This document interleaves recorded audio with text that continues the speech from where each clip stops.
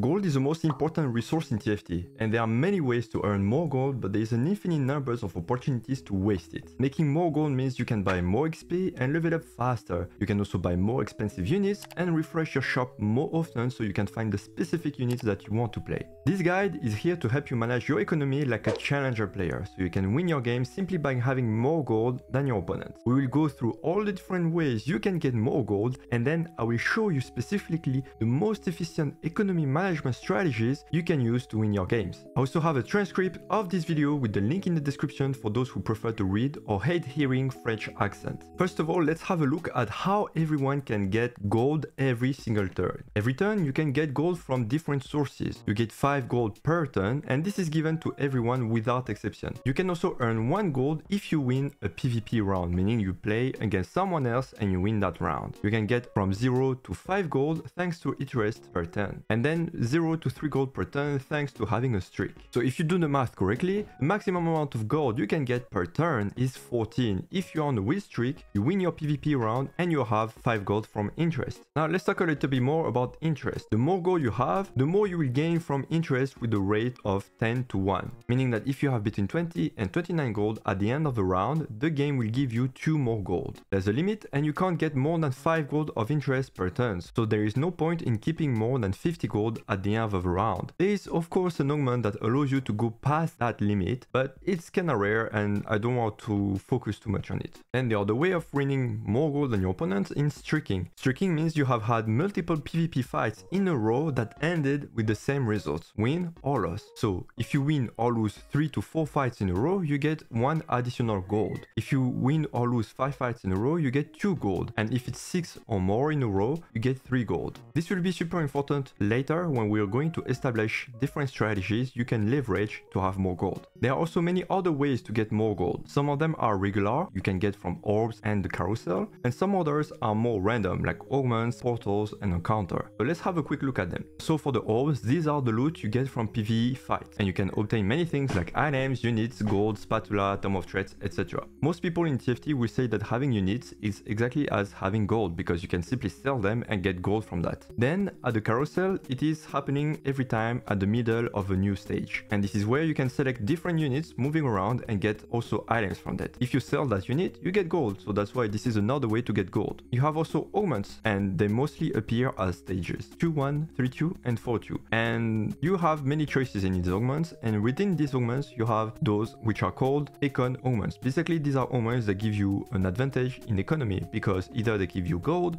or they give you more XP, so you don't need to pay that XP, so it's like you're having gold, or they give you units, so you can sell these units and have gold at the same time. Then after the augments you have the portals. At the beginning of each game you will have to choose between 3 different portals, and some of them will give you more gold or units. Actually I just made a lie, because thanks to this new set and the mechanic encounters, sometimes you don't have a portal, but sometimes you have an encounter instead, and some of the encounters can give you more gold, such as Tristana that simply gives gold to everyone at the beginning of the game, or sometimes in the middle of the game as well. And of course you have still other ways to get more gold, but it's rather rare or difficult to get regularly. First of all, you have the trait Fortune. This trait allows you to get rewards if you play it and lose multiple rounds in a row, and you can actually get a lot of gold from that, but you need to lose a lot of fights with Fortune in order to get this amount of gold. And then you have artifacts. Some artifacts give you gold if you complete some conditions. You have Mogo's Mail that gives 2 gold if you can stack it 40 times in a fight, and you have Collector that can sometimes give you gold if you kill the units with the Collector. Now that I've talked about all the different ways to get gold, I would like to spend a bit more detail about augments, because like I said, there are many augments that help you have more money, but don't forget that if you pick such an augment, you lose the opportunity to have an augment that directly makes your boss stronger. So it might be tempting to pick 3 augments like Late Game Specialist and Balanced Budget in a game to be extremely rich and be able to push level 9, even level 10, and get a lot of opportunity to buy 5 cost or 4 cost champions, but you will most likely lose many fights against people who chose 3 augments that makes their board stronger, like Inspiring Epitaph, Cybernetic Bulk, and Healing Orbs. So be careful with the economy augment, as they can be useful, but if you pick too much of them, your board will still be weak. Now that you know all sources of earning gold, let's use practical examples to show how you can optimize your strategy to increase your odds of winning games, especially if you look for 1 cost reroll, 2 cost reroll, 3 cost reroll, or if you just want to play a fast 8 comp. So the first example we want to use with you is with 1 cost reroll comps such as Fated Yasuo and Ahri. The leveling and gold management management strategy I'm about to describe is efficient for all the 1-cost reroll comps, not just for the example I'm providing here. But with the example, I just wanted to make it easier for you to understand and maybe project yourself easier in the game with this comp. So if you want to play 1-cost reroll comp, here's the leveling strategy you want to follow. During stage 2, you will make sure that you never buy any XP. You don't want to spend gold into leveling up. You will also try to aim for a lose streak of 5 rounds, meaning that you will try to lose all the rounds during stage 2 and you will intentionally make your board weaker. This is easier to achieve if you rush your interest thresholds as fast as you can to get more gold, because most likely you will try not to keep expensive units, you will sell them. That will help you have a better economy interest that way, but also you will have a weaker board, so it can go well together. And of course you will only keep units you will want to play. So if we want to play Yasuo, Ahri with a fated comp, you mostly want to keep Yasuo, Ahri and all the fated units you can find. You will also pick a 3-cost champion at the carousel with a relevant item. That way you can sell that 3-cost champion and that makes 3 more gold. And the aim of this whole strategy is to be at 40 gold before fighting Krugs, and of course you still level 4 because you never spend any money into XP. I would like to add one thing: if you have an encounter or if you have an augment that actually makes you have much more gold, you can have much more than 40 gold, but let's say on average always try to be at 40 gold at the end of stage 2. Then during stage 3 you will want to slow roll for your 3 stars. Slow rolling means that you will stay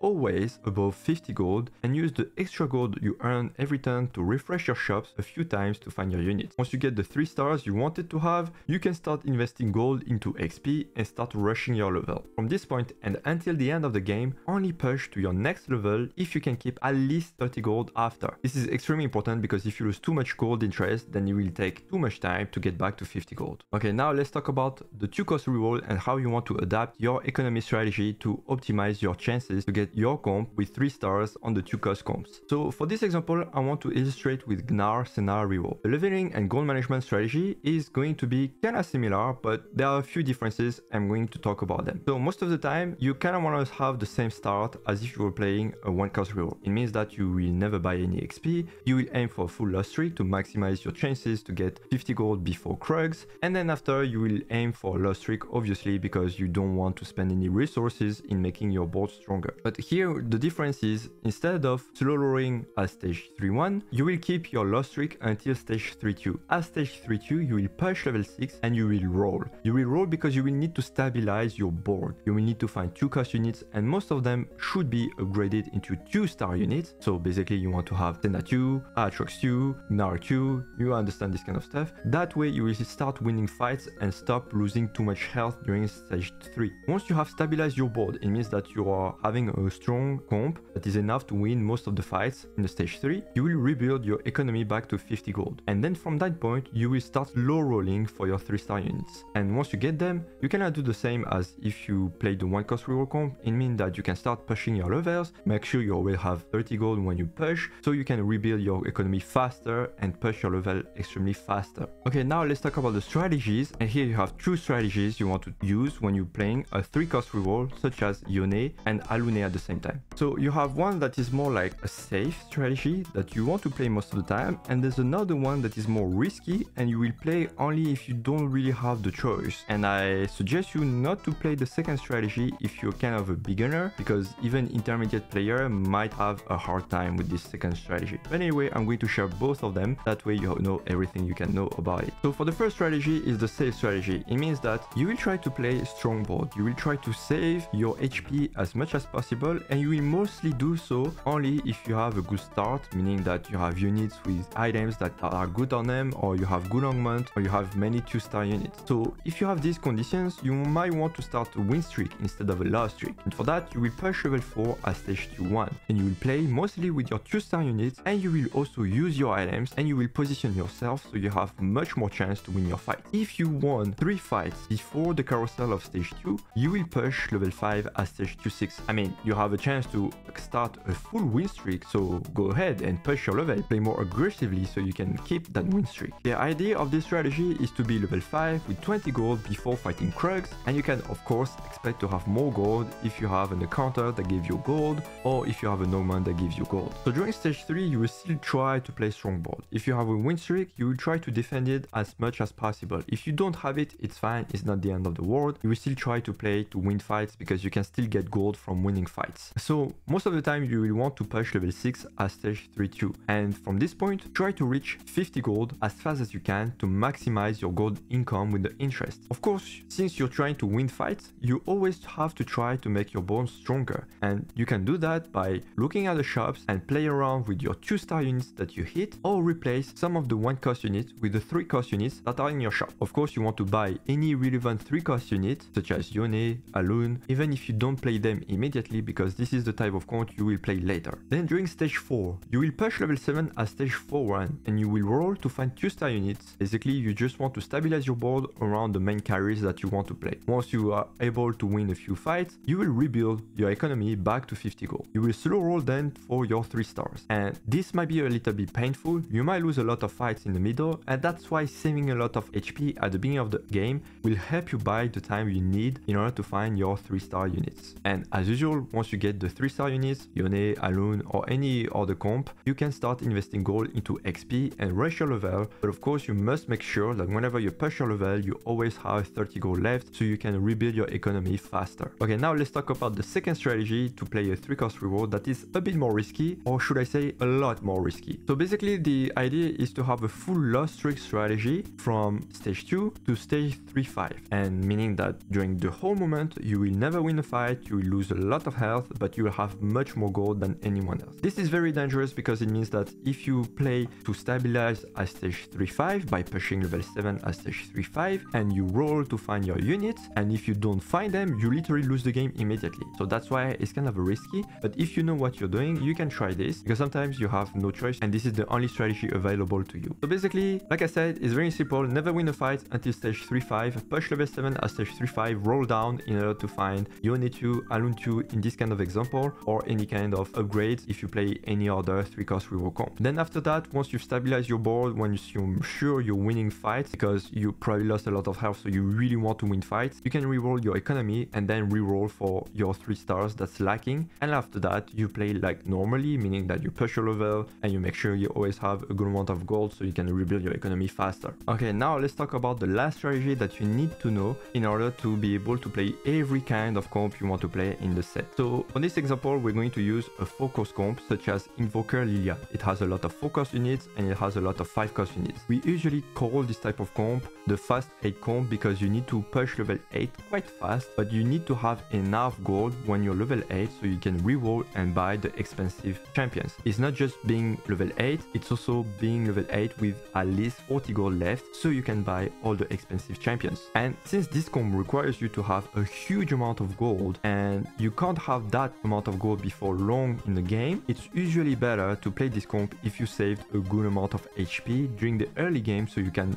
buy that time by tanking a few losses. I don't recommend you to play this kind of comp or to use this kind of strategy if you have a very bad early start and you have literally no health, because most of the time you will die before even finding the 4-cost and 5-cost units. So if you still want to play this kind of comp, here's how you should play. During stage 2, like I said earlier, you should aim for the win. So you should win as many fights as possible. If you have a win streak, it's even better. So that's why you want to play with 2-star units, you want to use your items, and you want to position yourself so you have better chances to win your early fight. And it's just the same as I said before for the 3-cost reward. You want to be level 5 with 20 gold before fighting the Krugs during stage 2, and you can expect to have more gold if you have an encounter or an augment or portal that give you more gold. During stage 3, it's really similar to what I said earlier. You push level 6 at stage 3-2 and you try to reach 50 gold as fast as you can to maximize your gold income. If your board is a little bit weak or if you have too many copies of units, you might give a couple rolls to find these copies and upgrade them into 2-star units so you have a much stronger mid game than if you didn't do that. Okay, now let's talk about stage 4 because this is going to be important. Usually you want to push level 7 at stage 4-1, or maybe you already did it before because you had a lot more gold thanks to an encounter or things like this. And of course you might want to roll a little bit, just like I said for level 6, but at level 7 if you feel like you're really close to having a very strong board just by finding a few upgrades. But if you don't, it's fine, you don't need to roll because you need to also rebuild your economy back to 50 gold. And usually it's at stage 4-5 when you're going to push level 8 because you will have at least 40 gold left after pushing so you can buy and find any 4-cost unit that you want to play. From this point you might want to roll until you have most 4-cost units with 2 stars, and then after you can stop rolling. The idea is like you stop rolling when you are strong enough to win the fights. You don't need to spend more gold if you're already winning. Instead, you want to save that gold so you can rebuild your econ back to 50 gold, and then after you can try to aim to push level 9 to find the 5 cost units. Of course, if you lost too much health, you will never be able to push level 9 and you kinda have to survive, so you kinda roll every turn and try to find as many upgrades as possible so you can avoid being 8th and maybe finish 6th or 4th depending on the situation. Now let's talk about the stage 5. There is no relevant round where it's best to push level 9. Basically, I would say try to push level 9 with at least 30 gold so you can roll a little bit and find more upgrades, because if you push level 9 and you have 10 gold left, you will never find your upgrades that you need, and you might never find it at all because your economy will be too low and it's too hard to rebuild it later. With this video, you should be able to optimize your economy like top players. However, if TFT is still new to you, you will find this guide a bit difficult to digest. And to help you with your digestion, I will recommend you to watch this video and tips and tricks that will help you get better at TFT. Until next video, see you at the top of the ladder.